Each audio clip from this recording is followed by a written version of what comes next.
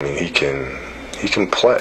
It's not something where he's just kind of hitting a hot streak here and there or something like that. Who's today's John Stockton? I think as long as he's playing Steve Nash is as close as you're going to get to what John Stockton was about. I mean, the consistency in terms of shooting the basketball. Steve is one of the game's greatest shooters of all time. John Stockton consistently a 50% shooter, a playmaker, an assist maker. But Isaiah Thomas, as Floyd Mayweather told us on this show a couple weeks ago, is a legitimate MVP candidate. I came from the trenches, swear I could've lost it all. All I ever wanted was to get all the Mars. Know they wonder how I'm winning, I done took too many losses. We all know about the great players that have come across the NBA. The LeBrons, Jordans, Kobes, those type of guys who are expected to be one of the greats. But what we tend to forget about are the players that are not supposed to be great, but have had exceptional seasons at one point. Here in this video, I'll talk about 5 NBA players that had the most unexpected great seasons we've ever seen. Starting this video off, let's talk about a player with arguably the greatest one-season prime in NBA history. Jeremy Lin came out of Harvard and went undrafted in the 2010 NBA draft. He was picked up by the Dallas Mavericks at the time to play with their summer league team, and played well enough to be offered a spot on the Golden State Warriors, where he'd eventually sign. He didn't get a lot of playing time due to the Warriors both having Steph Curry and Monte Ellis at the time, so he'd end up being waived by the Warriors the year after in 2011. Lin then got picked up from waivers by the Houston Rockets, but because they already had 3 point guards in Kyle Lowry, Goran Dragic, and Johnny Flynn all on guaranteed contracts, they cut Lin right before the season. Now here's where Lin's story really starts. The New York Knicks in 2011-2012 had lots of point guard issues at the start, waiving Chauncey Billups, Iman Shumpert being hurt, and Baron Davis being hurt as well. The Knicks picked Lin up from waivers on December 27th and plan on him being the backup to Tony Douglas and Mike Bibby. Fast forward to February 3rd, and Coach Mike D'Antoni is frustrated with his point guards not being able to run his offense correctly. Lin plays garbage minutes in that February 3rd game against the Boston Celtics, but played a certain way that D'Antoni liked. The next day, the Knicks have a game against the New Jersey Nets, led by all-star Deron Williams. Jeremy Lin comes off the bench and completely outplays everybody that was on the court. Lin finished with 25 points, 5 rebounds, and 7 assists to come out with the win. This game is what started the great era called Linsanity. D'Antoni moved Jeremy Lin to the starting lineup, and the Knicks won 7 straight right after, dominating the top guards in the league. Lin went up against John Wall and gave him 23 and 10. He went up against Kobe and the Lakers right after, and gave them a career-high 38 and 7 in a win, completely outplaying Kobe in that game.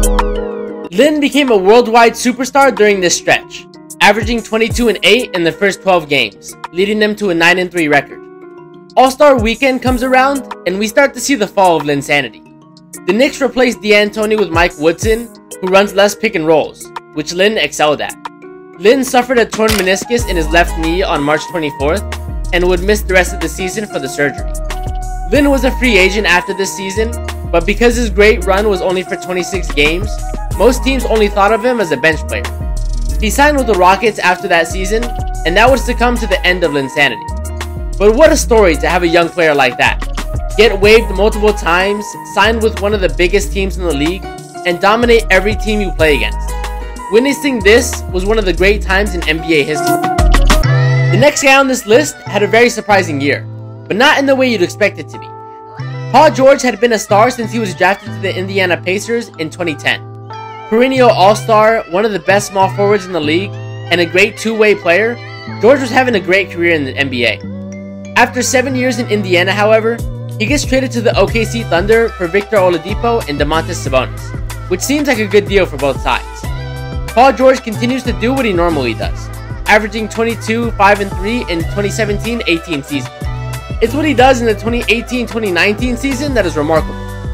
George elevates his game tenfold, setting career highs in points, rebounds, and steals per game, with 28, 8.2, and 2.2. He led the Thunder to a 6th seed and finished the season with a lot of recognition. He was 3rd in MVP voting, 3rd in Defensive Player of the Year voting, All-NBA First Team, All-Defensive First Team, and an All-Star this year. From looking like a secondary star at best, Paul George was looking like he could lead a team to a championship with the right pieces. That's why when the Thunder traded him to the Clippers, they got MVP candidate Shai Gilgeous-Alexander and a crazy 5 first-round picks in return for George. After this MVP caliber season, George went right back to how he was performing before, a casual 21, 5, and 4. But it was weird to see such an amazing season out of a star, then he goes right back to how he was before. Another guy that we have on this list is a 2-time MVP. I know you might be thinking, how can a 2-time MVP have an unexpected great season? Let me break it down for you guys real quick. Steve Nash was drafted 15th to the Phoenix Suns in the legendary 1996 NBA draft. He did barely anything in his first 4 seasons, averaging less than 10 points and 5 assists across those 4 seasons combined. It wouldn't be until his 6th season where he would make an all-star team, doing it alongside Dirk Nowitzki. Nash would spend his first 2 years in Phoenix, the next 6 in Dallas, then would sign back with Phoenix as a free agent. At this point, Steve Nash is only a 2-time All-Star in 8 seasons. That's what makes these next 2 seasons absolutely unexpected. He goes back to Phoenix and spends the next 2 seasons as the MVP of the league, winning the award of the likes of Shaquille O'Neal, Kobe Bryant, and Tim Duncan. Although many people don't agree he should have those MVPs, it was a great couple of seasons. He finished off his career with 4 more All-Star appearances in 8 years, but man, it was fun to watch Steve Nash run that famous 7 seconds or less offense. The next guy on this list was the very first draft pick of the Toronto Raptors. The Raptors were an expansion team when the NBA wanted to move into Canada. They had the 7th pick in the 1995 NBA draft and were expected to take UCLA star Ed O'Bannon with their first ever pick. However, they took 5'10" Arizona point guard Damon Stoudamire instead, sparking boos from Raptors fans all over the world. It's safe to say Stoudamire wasn't expected to do anything coming into the NBA.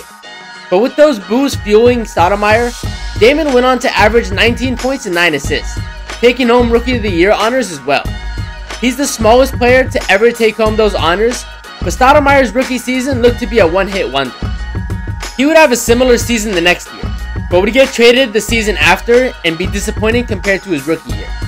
Damon Stoudamire went from not expected to do anything out of the draft, then supposing to be one of the best guards in the league at some point, to proving those people right and not being worth the 7th pick. It was a roller coaster of a career for Stoudamire, making him one of the players with the most unexpected prime. The last guy we'll talk about is another guy under 6 feet tall. Isaiah Thomas was selected with the 60th pick from the Sacramento Kings in the stacked 2011 NBA draft, being the last person picked. Named after the Pistons' Isaiah Thomas, the 5'9" guard did pretty good in his rookie season, winning Rookie of the Month twice and finishing 7th in Rookie of the Year vote. Fast forward a couple years after jumping team to team, Thomas ends up on the Boston Celtics. He's never been anything special due to his small size and his bad defense, but his 2017 season with the Celtics is a different story. Thomas averaged almost 29 points and 6 assists in an MVP caliber season that saw Boston finish first in the Eastern Conference. Thomas led that team to the conference finals where they lose to LeBron and the Cavs, but he was on a different level this season. His scoring ability was one of the best in the league even at 5'9", being almost unstoppable on the offensive end. Unfortunately, Thomas was traded in the offseason to the Cavs for Kyrie Irving and could never get back to that MVP level player he was due to injuries. But for Thomas to lead the legendary Boston Celtics to the 1 seed at 5'9", there's something ridiculous and unexpected about that. Let me know if I missed anybody in the comments. All that being said, I hope you guys enjoyed the video. Please like and subscribe, and I'll talk to you guys later.